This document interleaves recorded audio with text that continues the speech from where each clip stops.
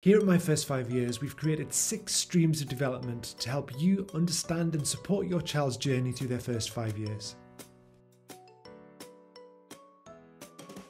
The stream I want to talk to you about today is cognitive development. Now, lots of cognitive development is difficult to see because it's happening inside your child's head, but it's linked to things like making decisions, problem solving, predicting outcomes, and general thinking.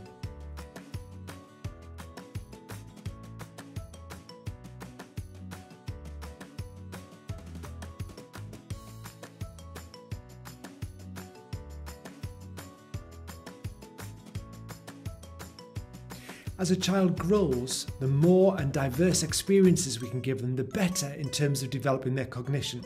Because the more they experience of the world around them, the more connections they're making inside their brain. So our app will help you to recognise and celebrate the mastery of skills such as counting or recognising a name, but also it will help you to see how some of your child's play and behaviour is really linked to their cognitive development. So why they might be doing things like constantly throwing their toy out of their pram or onto the floor, why they might be opening and closing drawers all the time, or just constantly asking the question why.